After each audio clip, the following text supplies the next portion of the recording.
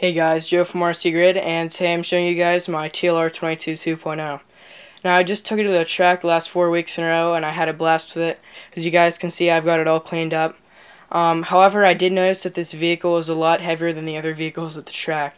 Although most of that has to do with that I'm running a lot of aluminum upgrades and I'm running brass weights. So today's video is going to be all about weight loss. So the first thing I have right here is the J-Concepts titanium front axle set.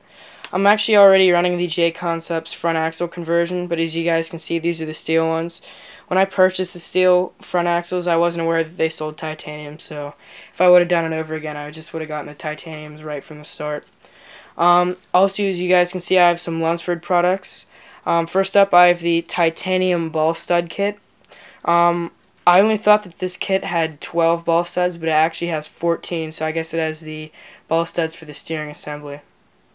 I also have the Lunsford Quick Tune titanium shock mounts. This will be getting rid of a lot of weight up high, and it'll also be lowering the center of gravity. Now the reason I went with Lunsford products is because I've had really good luck with them in the past. I'm actually running Lunsford turnbuckles right now, and one thing I like about their products is they CNC machine their products, and their threads are rolled, so you get really high quality threads in like all your screws and shock mounts, and ball studs, etc.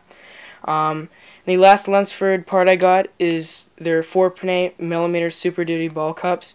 That's because when I'll be replacing the ball studs, I'll have to pop off these rod ends, and every time you pop off a rod end, you're widening the diameter of the inner hole, so you'll end up with more slop. So I just got extra ball cups so I don't have to worry about that.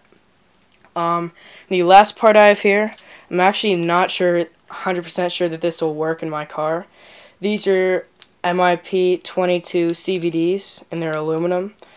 However, these are not made for the 22 2.0. These are made for the original 22. I've read about someone using these, and they didn't have any problems fitting them or anything, so I got these just to test it out. The reason I got these is because it's either these or the puck system. The puck system is nice, but it costs a lot, and you have to replace the differential, and I heard a lot of complaints that the TLR differential is a lot better than the MIP differential, so I chose to go with those. Also, if I would have gotten the pucks, I would have had to go on with the shiny pucks since I'm using a mod motor.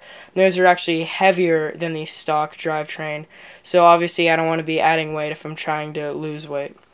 So real quick, I'm going to go ahead and throw these parts on, and I'll show you guys the aftermath.